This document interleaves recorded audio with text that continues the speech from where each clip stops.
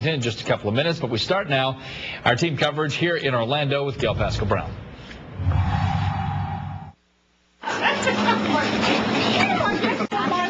About a dozen people hit the streets in Orlando today. They, like thousands of other Floridians, are battling a common ailment, health care. Why should somebody who's done everything right in their life be faced with losing everything because they get sick one day?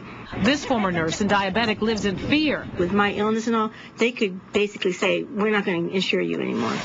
And that's scary to anybody. A UCF student wakes up one night with a nosebleed and went to the ER. I was charged $1,622 and an additional $645 emergency fee.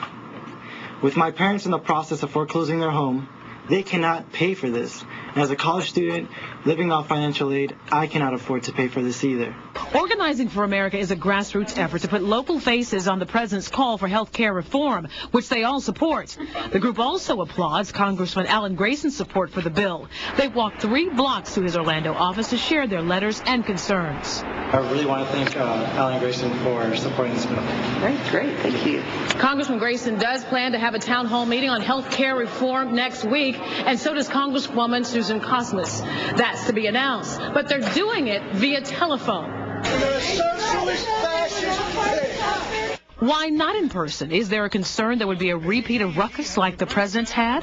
No, actually, it's a better way for us to reach more of our constituents. I mean, in a town hall meeting, you usually have a very small number participating. She says thousands sign on by phone. In Orlando, Gail Pascal-Brown, WESH 2 News. We continue our team coverage now from Washington Bureau. Sally Kidd tells us